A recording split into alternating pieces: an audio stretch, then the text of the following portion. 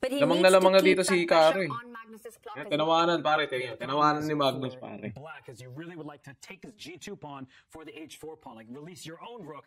That would be good. You want connected. Galing nila yun, naiisip nila yung ganyan. Magnus is not allowing that. He's giving the king a bunch of checks. You could run forward. Hindi siya pwede dito yung king. Push it to the other side of the board and then start going after the black pawns. So this is exactly what Magnus is doing. Hikaru has to step back and look at this back and forth shuffling pieces. The H4 pawn remains a target. The black rook has to stay passively defending. May nasa isip nila pa ganyan. Okay, protected. Yeah, but there, Black's plan should have been to get the rook to the second rank, to tie down that white king to the G-pawn. You mentioned, Robert, that you have to go for that trade. You have to get that remaining white pawn. Lamang si Hikaru ng isang pawn eh. In order to get your central pawns rolling, and now he's kind of tied up his own rook, Hikaru. I don't like where the black rook is placed. It's in front of its own pawns, blocking your only plan of advancing them. And now really... Wala na, hindi na makakatawid tong king, pare. Tutul na eh. Black king now can never step down the board to the 6th rank and has to start marching over to harass that rook. But again, Magnus is going to start attacking some pawns, just keeping those black pieces honest, keeping the black rook or king tied down. Maybe Magnus is going to get the draw of the bar back closer towards the center, but okay, now decision time for Magnus, pare. central pawns and go for white's pawns. No, you have to keep your pawns intact in the middle just to keep some chances alive. An important theoretical endgame is if white loses both pawns for the e5 pawn, that is a theoretical draw. I know from experience, I had that position against Vishwanath and Anand. I had the 2 pawns, he held the draw, and so it's something that both players know, and that's why Hikaru is clinging on to this e-pawn. Yun na, naka-advance sa si Hikaru, pare. And that will create threats if the black king gets active. That black king, we're on the 4th or 5th rank. Ba't di siya umangat dito? That would be good news, but the king is cut off. Magnus's rook is in the perfect position. Yeah, if that king was better placed, that black king, I think he'd be winning. Na, pare. But he's going na-advance for it now. Na, delikado na si Magnus. Without his king, ooh, this is either very good or it will blow the winning chances. I do fear for Hikaru that actually now the black rook is stuck defending its own pawns.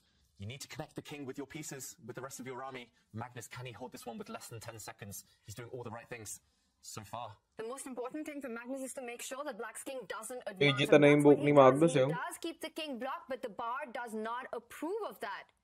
And I'm wondering why not. Does black have something really strong? The winning plan is not going to be obvious. Protected lahat eh. Protected to. Ito lang hindi. And I'm expecting Hikaru to move his rook away at some point. You need to activate those black pawns. At the moment, everything's a bit stuck. Black rook needs to move. Magnus Carlsen doesn't believe in fortresses. He famously said that, but I do think that we could see a fortress here. I know the eval bar looks like it's great for black, but sometimes you can't actually break through. But look, the rook retreats. That means the black king can step forward. That is not good news for Magnus. And watch out for Hikaru to bring his king up and then push his f4 pawn to f3. Just jettison that pawn so his king can enter the position and go for checkmating ideas. Yeah, note how Hikaru just from time to time he repeats the position just to put the pressure. Naka-advance na yung hari, pare. Say, okay, I'm in control. We're definitely not going for a draw, but I'm just going to tease you with that. And look at this. Suddenly the white rook moves. And what's happening? Can the black rook make headway against the lone white king? Maybe you needed to check from the bottom of the board and then go behind the white king. Is Hikaru winning? It feels like he should be. The black king is so active now. We said as long as the black king joins the action, you're winning. But what's the killer plan? And Hikaru stops. He takes a pause. He knows that there's something in the position. He's trying to calculate, and that is the right thing to do. He knows that he's made maximum progress, but where is the killer? Vegeta art na si Magnus. All the way in at some point. His rook is released from the F file somewhere along the 2nd rank, and the black king is a stake for D4, D3 into E2, and whoa, he plays F3 right away. And was that a good choice? I'm surprised he committed with so little time on the clock. He could have repeated and gone back to this. Robert, earlier you mentioned that F pawn and H pawn together is a draw, but E pawn and H pawn is winning because they're so far apart. White's defenses will be stretched. Can the black king come in now? Sobrang hirap nito. Kahit ako pare, mahirapan ako dito. Every time you do move your rook away from here, white king steps forward and everything is under control. He's got to get the king into the attack to help that E pawn advance further. I'm expecting a king advance right now, but watch out for a rook check that might pick up the H pawn. Yeah, you have to be careful where you put the black king right now. You don't want to allow any nasty checks from the white rook behind. Okay, he retreats his rook. Really clever. Now look at the white king. It's cut off. It can never move towards that black central pawn because the black rook cuts along the F-file and Hikaru bobs his head. He thinks matawa na si Hikaru, pare. Sure win na to. The king is coming now. Wait, but he's gonna check. How is he going to run away? If the king goes to the C-file, the rook just slides over, and you can't push the E pawn. And now you're more distance from the king. So if the king goes to D3, you see the bar go back to equal. So react Hikaru as well. Oh my gosh. Yeah, I thought he still had great winning chance, but he allows the king forward, but then the rook comes to G3 with check. So that's why Magnus slides backwards, and his king is no longer cut off. That means that Magnus Carlsen should be able to hold. Yeah, Hikaru, maybe there was a more accurate way of doing it. It wasn't easy. Makakain niya pa to. Suddenly, Magnus's rook is active. Suddenly, you can start giving checks from the side. And now he wants to cover the king to the other side. He wants to create an an opposition and try and attack one mating net. But Magnus slides all the way back with the rook to give backward checks to Black's king. And this just looks like with the black rook stuck here, there will be no saving the black king from checks anymore. We're going to see 100 checks. But Panalo na si Hikaru dito. Pero sabi tatawanan daw siya. Nowhere safe to hide. If the black rook could move away, the black king could hide in front of its own pawns.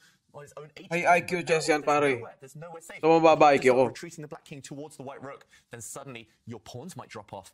And look at Hikaru. He's so frustrated right now. And it's the wrong pawn, the H pawn. So if the king goes back, the white king steps forward, the rook will take this pawn on E3, and the king is inside the square. When king and pawning games, you try to chase down the pawn, you make a square to the promotion point. And here, makain niya pa. H3, the pawn goes Pwede mo kinain. But no more progress. I think black is completely frozen now. Protected pala. Sorry, pare. King starts running over. Still nowhere to hide, I guess. And past the 100 move mark. This has been a marathon game. Can Hikaru squeeze out a win? What a fight. Magnus thinks he's drawing. He leant back there, looking very happy with himself.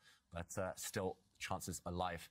I agree with Robert. I think it's the wrong pawn. The black rook is just on the worst possible square, tied down, defending both of them. The black rook is passive. You need active pieces to win these types of endgames. Tabla to, par. May tatabla pa yata ito ni Magnus. This is if Magnus holds. And it's just amazing the defense that he's shown, and we can see Hikaru that he's giving up on this. He knows that there's no way to improve this position further.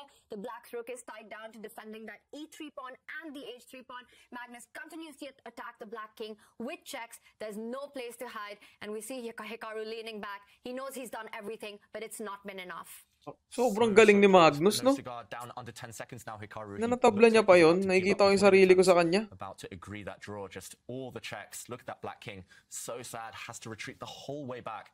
And this pattern's just going to continue. The black king's going to chase the white rook, but to no avail. The white rook is just going to move, hide, check, and cause all the problems in the world. And at this point, Hikaru might just be going for the longest game in Champions Chess Tour history. Because welcome back, pare. 116, it seems, and it's going to keep going because Hikaru is just going to hope for a Magnus Carlsen mistake. But the issue for Hikaru, his rook is completely frozen in place. If it ever leaves the third rank, the pawns are going to fall off, and the king, it wants to help out in protecting the pawns, but the rook keeps checking. So as long as the king is far away from the rook keeps checking it, and the king has nowhere to hide. And we see that happening, and now he just shifts back because there's nothing to be done, and it doesn't Galing nun natabla pa ni Magnus, pare. Closer to the pawns, Magnus starts checking it, driving it away.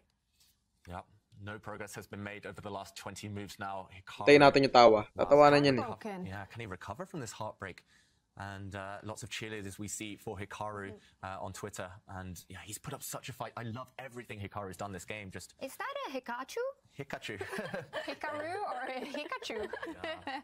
It's just so close. This is the most frustrating thing in chess. You do everything right. Hikaru's literally not put a foot wrong this game. But breaking the defenses of the world #1. That's another level. But there is something to take away from it. The fact that Hikaru was able to create this chance, this opportunity with Wala the na to, pare. Check na lang to you ng were check. talking about going into the last round on his terms, and that's what he's managed to create. He's made it clear that Magnus needs to be careful.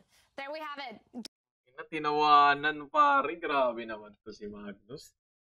Nakikita ko ang sarili ko sa galing niya. Kumbaga papunta siya sa papunta siya sa peak ng career niya. Dito pa lang ako, nagsisimula pa lang ako. Pero nakikita ko sobrang galing talaga ni Magnus. Diba? Bastos no? Bastusan talaga